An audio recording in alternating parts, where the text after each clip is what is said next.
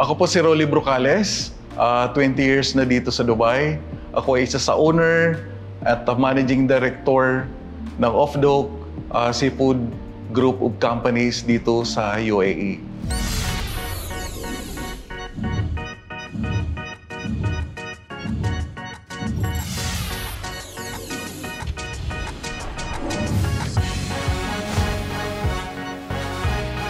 My first job in U.A.E. is an accountant, one of the medical company in U.A.E. I decided to come here because my wife working here also as a nurse. Living in the Philippines is so hard. Leaving your family, your loved ones, it's a big decision, and for an OFW or anyone like me. We established a seafood restaurant first in 2016. Abu Dhabi, we are 6 partners.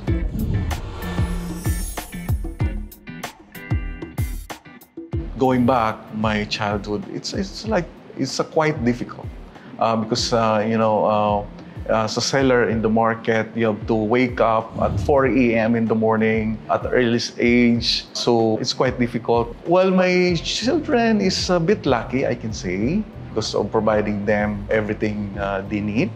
The love, of course, not only material things, but of course the love and spending time with them.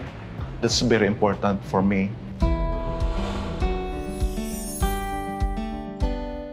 I think openness in the family, especially for the children, I think it's very important to communicate with them freely. They can say whatever they want to you. Always we are communicating. When we're having lunch or dinner, if I'm off or we're all together, we are talking in the table. What's happening with the kids? How are you? Dada is very cool about everything. You can discuss anything with him. If you're having troubles, he will not hesitate to help you or even give you advice on what you should do. Our father is very open-minded. So yeah, we can literally talk to him about anything. And he won't judge us for whatever we say.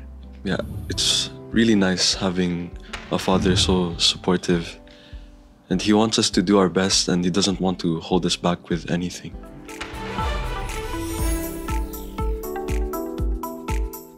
Hiring a Filipino, I think for me, it's a good idea because they are service-oriented and there's no communication gap. In our business, it's one of our advocacy to hire kababayan, Filipinos, as advocacy to provide them a job. And not only providing them a job, but we also providing them, we teach them how to save, to invest. We are teaching them like the financial literacy program. Sometimes we have to give back also to the community. I'm teaching mentoring that we can share our experience to other kababayans and of course to inspire them.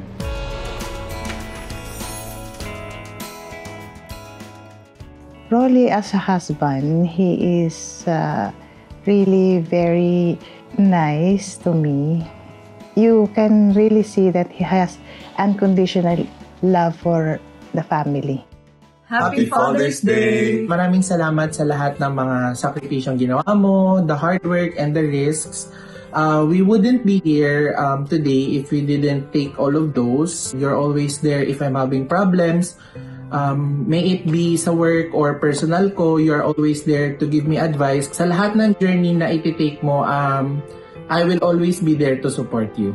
It's really fun to have conversations with you and just talk about different opinions, and it feels like I'm not being judged. It's also really cute when you send messages like, "Night guys, love you," and you send pictures like that. I'm really proud to see all of the accomplishments you've made throughout the years, and I really appreciate how you make time for us even though you're really busy. Happy Father's Day, Dad! We love you!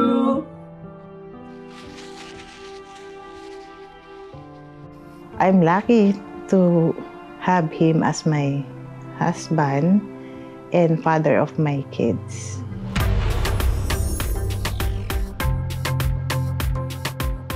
with my career in family life, I can say I'm happy. I can provide my family and a little bit of investment from my side in preparation of my retirement also. Ako po si Rolly, proud maging Global Pinoy, ama at haligi ng tahanan.